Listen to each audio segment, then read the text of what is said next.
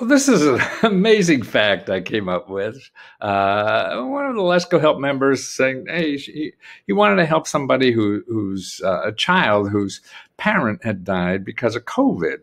And I was searching around a little bit, trying to find something. And I see that, man, there's like 1 million children, in this country that are eligible for anywhere between $2,000 and $7,000 a month, every month, because their parent passed away. And this is through Social Security. And there's studies out there, that shows that, boy, 2 million people, in the last, well, actually 1 million did not apply. Only about 50% of the people who are eligible for this program applies. In the last couple of years, that comes out to 1 million children that could get this kind of money to improve their lives, that don't apply. Man, 1 million people, and we have so many people, parents that died through COVID now. So this is very important. Anybody who has children and passed away, remember to check with Social Security. Only half the people apply for that money that they're eligible for.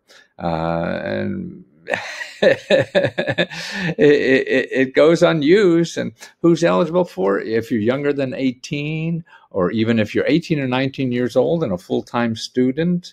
If you're 18 or older and have a disability, you get the money up to 22.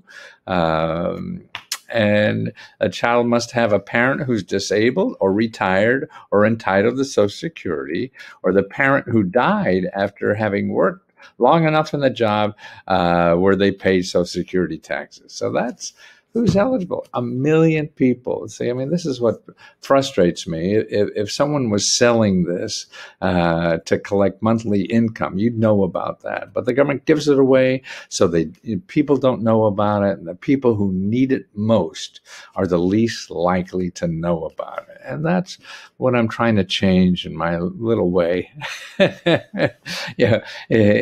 the States, about knowing things that you're eligible for in this country and aren't aware of because people don't make money on it. They're not going to advertise. In other words, there's no one going around and say, well, I want to tell all these people about $1 million and I'll advertise on Google. No, because they're not going to get money.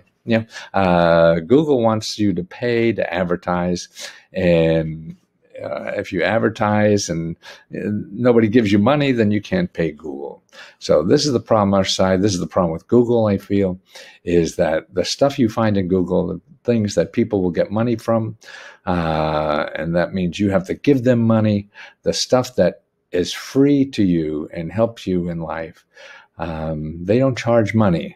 So you're not going to find them in Google. And that's what my work is all about. And I feel I have about 15 more years to do this.